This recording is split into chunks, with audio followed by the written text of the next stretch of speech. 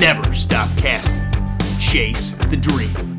Welcome to Season 5 of Musky Mastery Outdoors, brought to you by Joe Bucher Outdoors, #1 in big game fish products, and by Recon Boats, made by craftsmen, built for fishermen.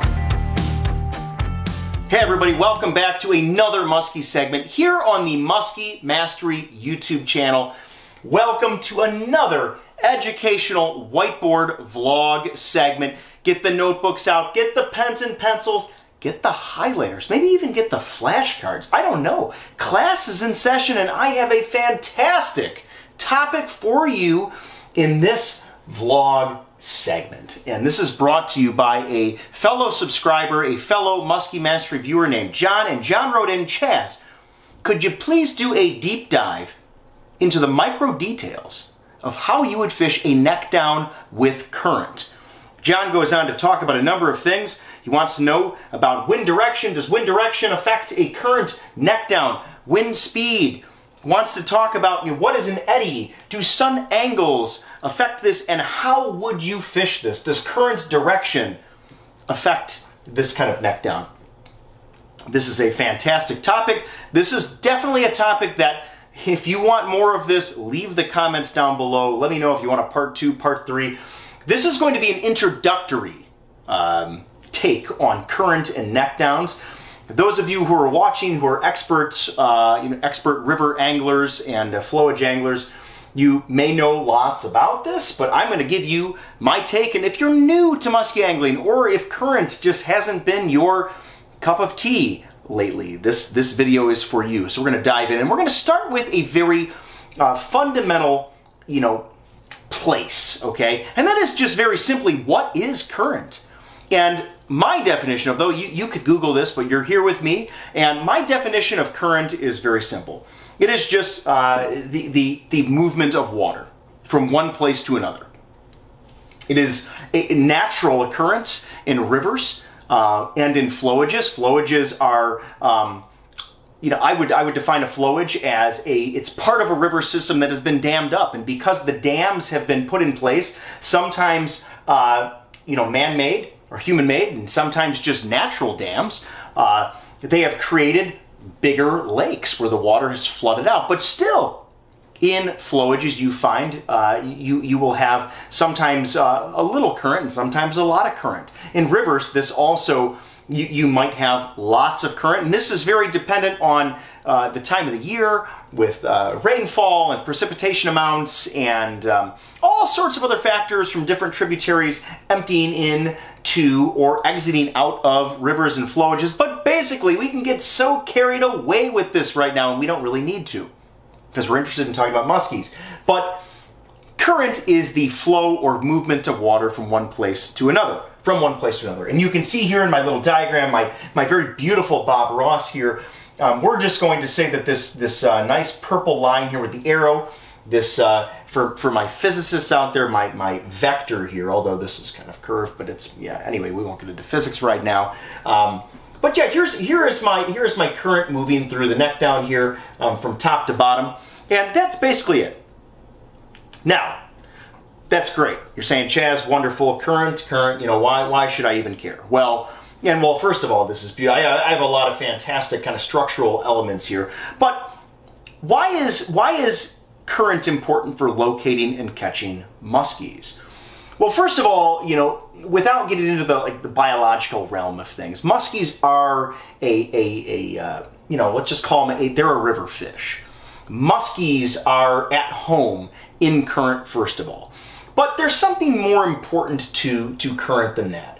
Now, of course, you might say, well, Chaz, our muskies, muskies are pretty much everywhere, right? You can take any lake, river, flowage, you name it. There's going to be fish all over the place. But there is something to be said about the old statement that 80% of the fish, are in 20% of the water. Something like that, whatever it is. And there is some truth to that, although we could say that muskies do exist just about everywhere and anywhere where, in some lake or reservoir where they're found, that there are certain places that will hold more of them. There are certain lakes and certain places within lakes or reservoirs or flowages or rivers that just hold more muskies.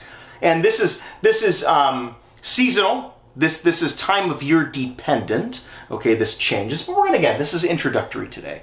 And I should have mentioned, we talked about rivers and flowages. Do lakes have actual current? I'm not talking about wind surface currents, I'm talking about current. Yeah, if you're on a lake and you have either an inflow or an outflow from some other stream or river, you can have situational current in areas on a lake. Not as much as you might have in a flowage. But anyway, so get back to the question, you know, why is current important for locating and catching muskies? Well, one of the first things that I've come across in my experience is that current draws fish in, okay? So I'm going to mark a school of bait here, whatever this is. These are maybe, shiners or whatever these are. Okay, these could be panfish, schools of panfish here, something like that, right? So we have schools of bait that oftentimes suspend, and this doesn't need to be in 25 or 50 or 60 feet of water, but a lot of times we have bait, okay, that is out more in the open for whatever reason. It could be over some deep cribs or whatnot, could be crappies or certain panfish and things like that. But bait will oftentimes, and muskies will congregate in these, deeper water areas. And muskies will suspend all year long from, before the spawn to after the spawn and all year. Some muskies, in the words of Tom Gelb, one of our all-time greats, big muskies eat, live, and die in deep water, and some of them never even see a lure. But back to my point here. Current has a tendency, in my experience, to draw bait into the current. Okay, for whatever reason, this could be that for feeding. This could be for all sorts of reasons, such as energy consumption issues. Fish don't want to overdo it with regard to utilizing their energy. They're cold-blooded, so they don't want to be using too much energy when they don't need to. So they may find their way into these neck downs when current is heavier. Okay, and that's kind of funny, because you might say, well, why would you go into, if you have current, why would you go into an area where there may be heavier current produced because of water flow? And that's precisely it. These fish will, instead of fighting a constant current out here in the open basin or areas around a neck down, I think they tend to locate themselves. And again, this may be from an energy standpoint, energy conservation standpoint. This also is very likely, and now we're just talking about the bait fish, we're talking about the prey items. This could be from a feeding standpoint. Zooplankton and all sorts of little things that these, this whatever prey species this might be, they may find it easier to feed on those prey items in these neck down regions. That is one of my theories.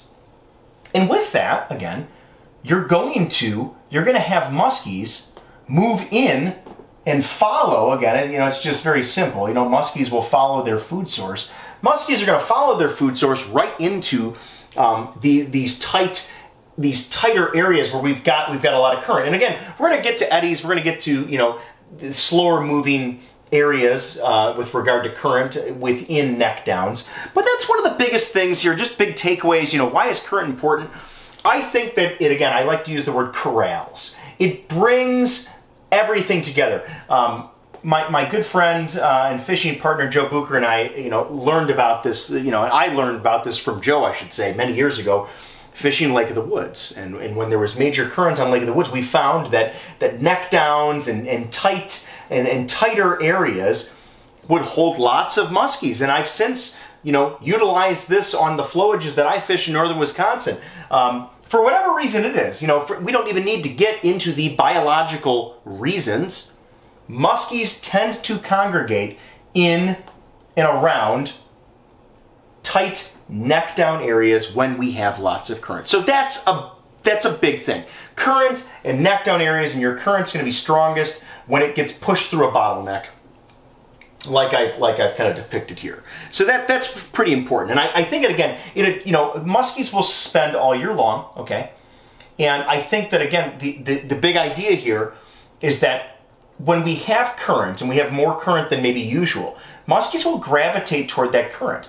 I think because not that muskies like to work harder to keep themselves wherever they want to be, but because they're chasing food. And so there's obviously some connection when we have, you know, more intense periods of current, when, you know, muskies will go find themselves in these neck downs and these you know, more intense current areas. So there's obviously a food situation going on there, and I think that's probably the biggest part of it, but we don't need to go into it that much more in detail. But again, it pulls in suspended muskies, so that's really cool. It's a very predictable way to find muskies. So if you've got current and you've got neck downs and you've got tighter areas on your flowage, it doesn't even need to be this extreme. It could be maybe a little bigger. Maybe it's under everybody's nose and they don't even know it's there. But these are anyway areas that you know, kind of smush the water in and create areas of higher current when you've got water flow. So that's kind of cool. Now, this is pretty obvious, but I made a point here in my notes where to look for current. Okay, because you might be wondering, well, you know, do I, you know, how do I know when current is forming? Well, first of all, you should do a little bit of research and figure out, you know, if you're not on a river system and you're on a flowage, you know, if you're on a flowage, I mean, there's definitely some sort of dam or, you know, man-made structure to impede the flow of water. If you do have a dam, and I mentioned this in the last Whiteboard vlog, go talk to these folks. Go talk to these biologists or engineers that run this, you know, run the locks system. I know they would be happy to tell you, you know, they a lot of times have a schedule for when the dams open and close, and a lot of times, obviously, it's based on other things.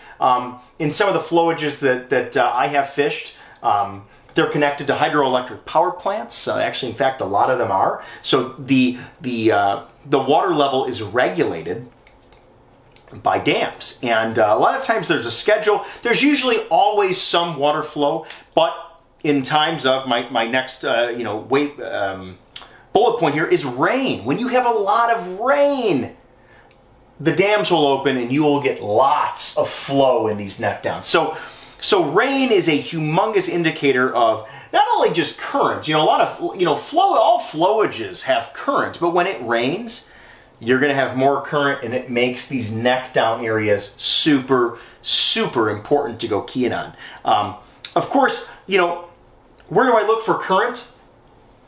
I look for, you know, current, of course, in neck downs. That's the whole picture here. But there's different areas to pick apart within a neck down. And we're going to talk about those, but I have this in my notes. You know, I'm looking for, you know, deep trenches. Now, a lot of times deep trenches can be found in the actual neck down itself, but a lot of times these are found kind of on the turns where that current is kind of you know, passing through. Maybe that's, you know, that's where the old river channel was in a flowage. Maybe that's actually where the water is flowing in a river or whatever that is. But I'm looking for like those deep channels, irregularities in the contour of that you know, that lake bed here. You know, I'm looking for irregularities, whether that's points here. We're going to talk about this inside turn here. That's an important part there, or you know, this deadfall or these stumps.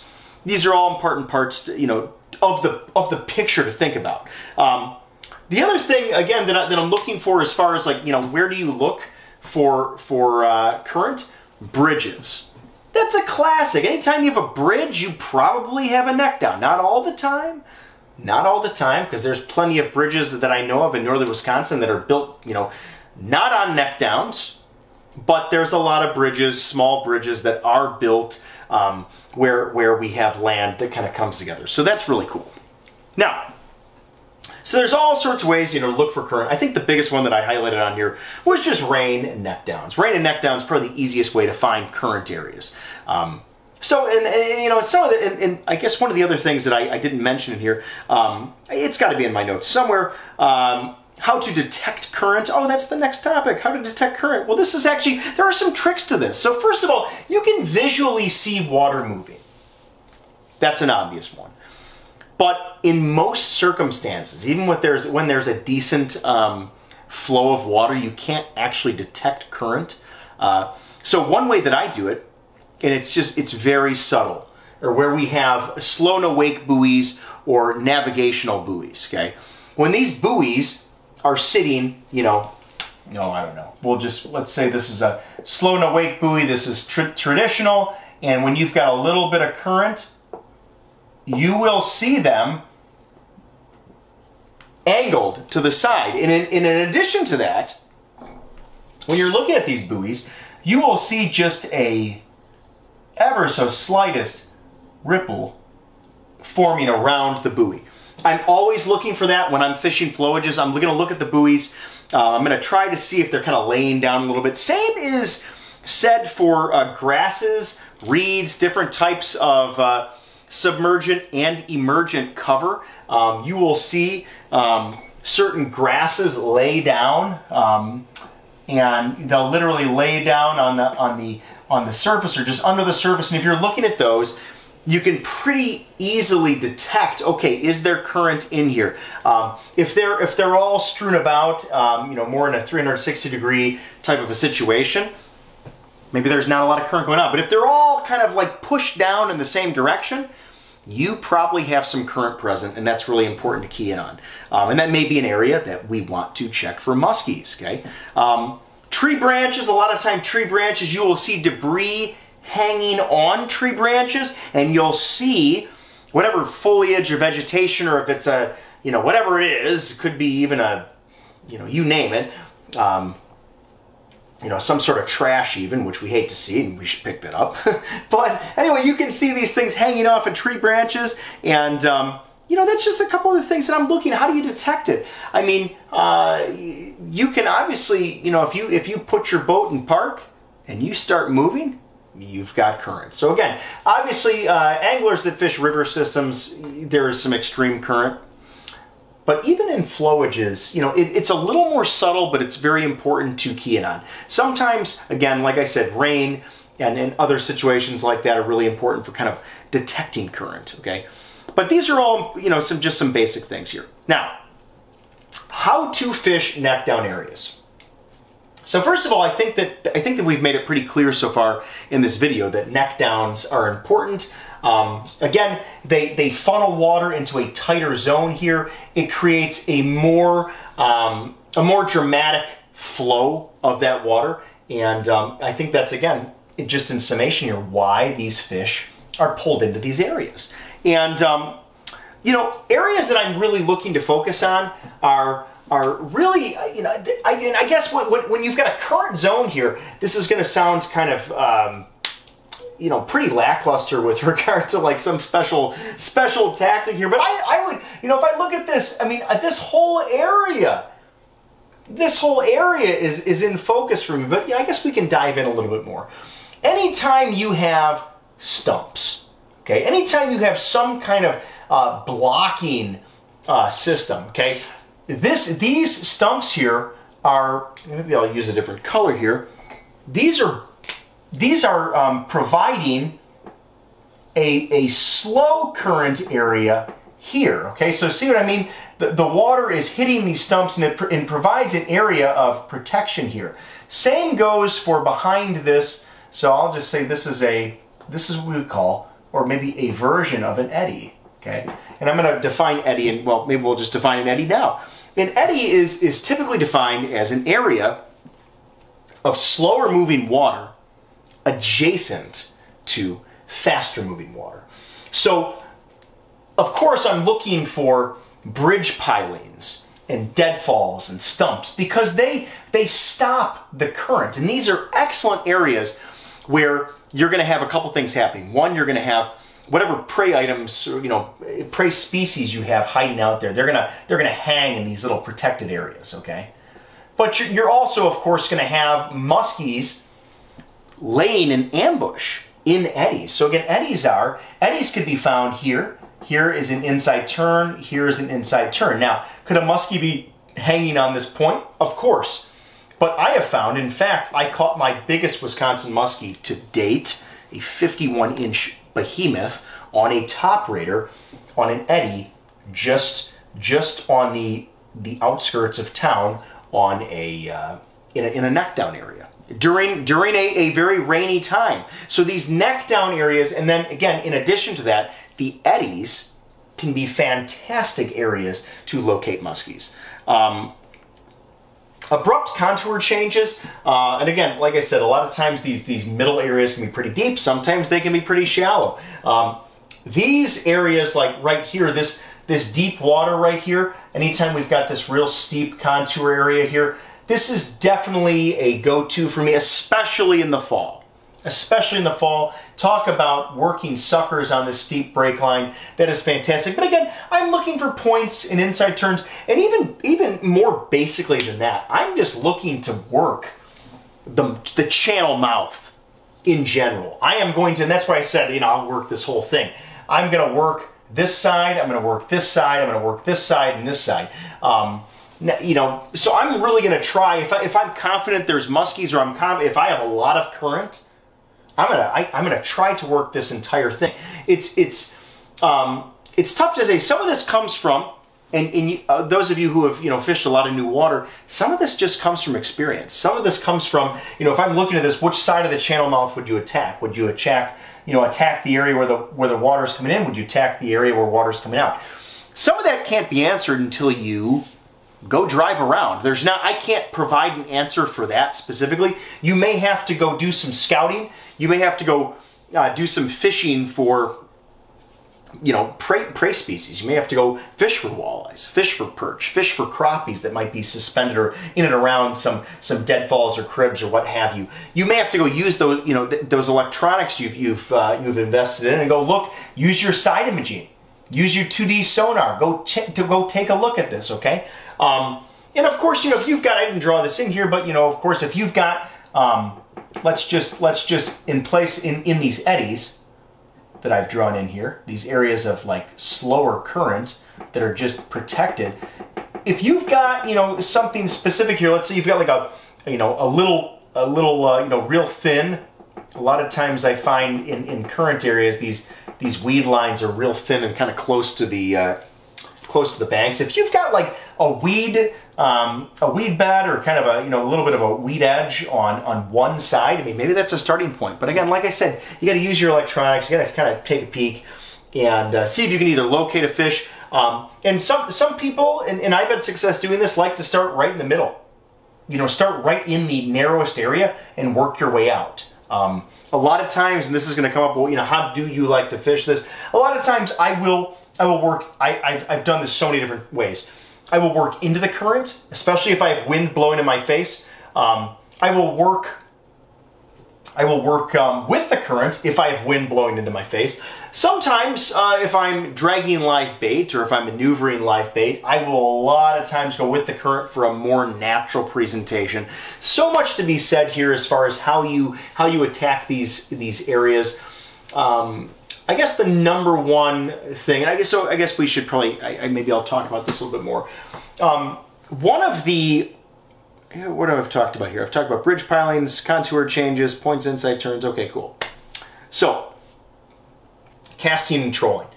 One thing that I definitely want to bring up here, so I'm looking through my notes here. One thing I definitely want to bring up is, with regard to locating fish, and this is something I have a big like asterisk by this, okay? This is very unique as far as, we're talking how to fish them and overall ideas here. Current areas, in my humble opinion, the best ones, seem to draw fish in, and by fish I mean muskies. They seem to draw wolf packs of muskies in and out all day long, especially when you've got great conditions. I will find, and again, this is and how do I know this, you might say? Well, how would you even know if you have wolf packs of muskies coming in and out?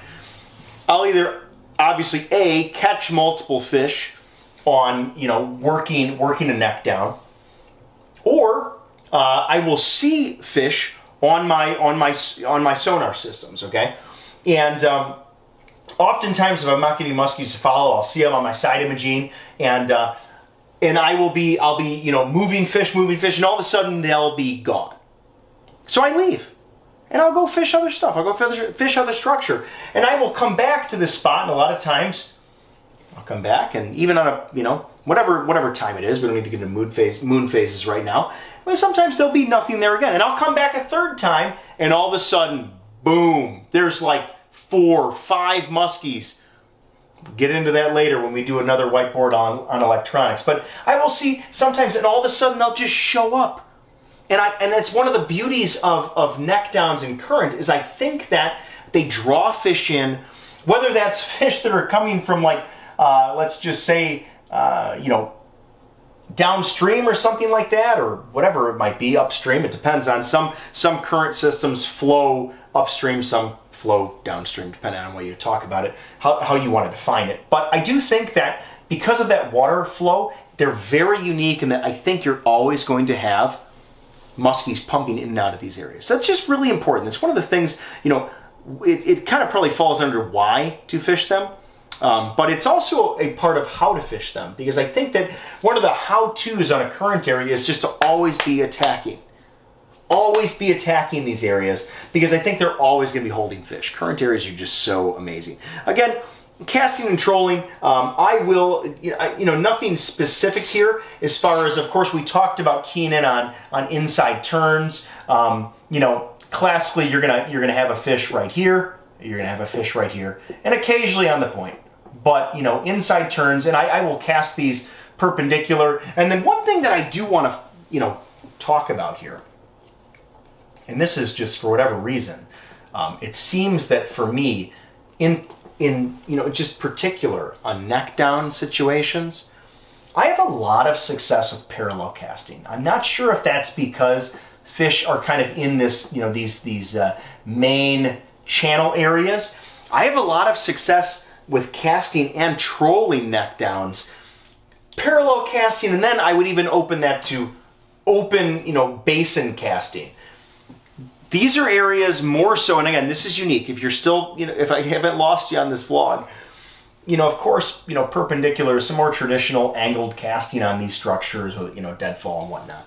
But one thing that I've had success with when it comes to neck downs is definitely veering out and really getting creative and really just not fearing casting open water. Really just, and this is if you have 2 or 3 anglers in one boat, or if you've got multiple boats working in an area, definitely have people casting off both sides. Definitely always have people casting off both sides. Again, we talked about this in the very beginning about, muskies being drawn in from the basin area into this. I think there's a lot of muskies that are either in the basin and being drawn in. So they're not always on these tight areas. I catch a lot of fish that are generally holding out. They're around, they're in the neck down, but they're not necessarily on those classic inside turns and things like that. They're out here. That's something really important that you want to kind of think about when you're casting or trolling, is to really make sure you cover the mouth of these neck downs or channels. Super, super important. Other considerations.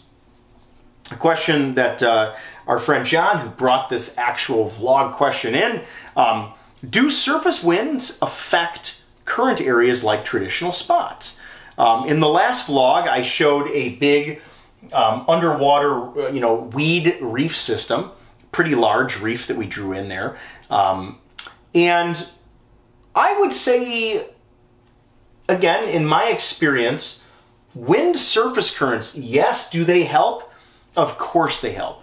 But I think that when you have water flow, I am less likely to take into account as much as I would normally surface current and wind-related currents, again, on the surface. My primary reason I'm coming to a neck down is because of water flow outside of the wind. I'm here because of water flow. So, heavy wind or slack, and this could be another great addition to our conversation, when to go fish a current area. When you have slack conditions, when you have very little environmental change, go to an area of change. go to an area of heavy, of change. It's a changing area. Okay, this is an important thing to think about. So no, I think wind and surface current is important, but when it comes to neck downs, I don't think it is as important as it is on a more traditional spot. Again, and this is a real basic one here, but food, bait fish presence, important or not? Of course, food is important, but I will still fish a neck down, even if I don't see, even if I'm not seeing fish like crazy on my sonar, because I have such a respect for current areas. I know there's fish there, even if I'm not seeing a lot of it on my electronics. I know that kind of runs counterintuitive to some of the things I've said about locating bait. It's just one of those things that I have just a confidence in these neck down areas that I think it's because I've seen so many times wolf packs of muskies move into these areas. Whether bait's there or not at the moment, I think it's I think this is a great word I'm going to throw at you here. It's a dynamic environment. And just because there's no bait present there at the moment doesn't mean you shouldn't spend 30 minutes or an hour fishing a spot like this, because it's going to move in there at some point if it's not already there. So that's kind of an important thing. And then lastly here is we just kind of end our kind of introductory neck down current talk. Is boat control. And one of the biggest just things I wanted to say with regard to boat control is that if I'm working live bait, 8 times out of 10, I'm probably going to try as much as possible, depending on what the wind situation is, to move with the current, to kind of in an attempt to, and this can actually be, I shouldn't just say, and I'm glad I caught myself, this isn't always just about live bait presentation. This is also about casting presentation too. I mean, think of all the lures that we throw. A lot of you folks out there throw soft plastics and different glide baits. I love the Glide Raider, but even floating minnow baits, your shallow raiders, and any kind of twitch baits that you want to suspend. I think that, and I'm disappointed in a way that I didn't bring this up earlier, but hey, we're talking about boat control. I think that when you have current, and if it's not overbearing, in many instances, especially on our flowages when we can do this, allowing yourself to move with that current will oftentimes lead to a more natural presentation for your lures. And by that I mean, again, so let me just pull my boat here, right on over here, pull the old Recon over. If I'm casting with the current, okay, I can generate slack in my line in those situations. Whereas if I'm going into the current and I'm trying to generate slack, it's much more difficult. So my boat is being pushed backward by the current. It's tough to generate slack in my line if I need that for my presentation, okay? Now, if I'm slinging blades, maybe not as important, but anytime you're utilizing a tool, a lure, that utilizes slack, you're gonna find that you're probably gonna have a much more natural presentation, flowing or moving your boat with the current and adjusting as you go. So that's really important. So yeah, and of course, I hope you have spot lock. You don't need spot lock, but if you catch a muskie and you're in a heavy current area, spot lock is just absolutely incredible for keeping your boat off of dangerous stuff, and you can release a muskie very, very, maybe much easier when you've got, a tool like spot lock at your disposal. So anyway, folks, there you have it, our introductory video on, neck down fishing, current fishing. I hope that this at least whets the palate, gets you started and gets you thinking about current related muskies. I can tell you this, that in my years of chasing muskies and guiding for muskies, current fishing has become one of my more, it's become one of my favorites, not just because it's exciting and it's dynamic, but because we catch muskies doing it. Why would you not enjoy it when you're catching muskies doing it? It's a lot of fun. So there you have it again. Check it out. As I always say, and I'll wrap up here with a couple things. First of all, if you've got comments or questions. This was definitely a big kind of glance over on a very complicated topic. Please leave those comments below. I'll try to answer them, and maybe we'll do even another video if you'd like. And again, just thank you. Thank you so much for being a part of the Musky Mastery family. I mentioned this in some earlier videos. We got a lot of really cool things to come in Season 6, which kind of debuts in March. We're going to have some new apparel available. We got an all-new season of Musky Mastery on a what was, a really, really unique hunting season. We got some great content coming your way, some great learning segments, but also hopefully very, very exciting. So with that said, again, thank you so much for watching. Little shout out here to the Niles West and the Niles North chemistry and physics students. I absolutely love you guys. I know you've been asking for a shout out in one of my vlog videos. There you go. Niles West, Niles North. You guys are absolutely the best. So thank you so much, everybody, for watching, and we will see you next time.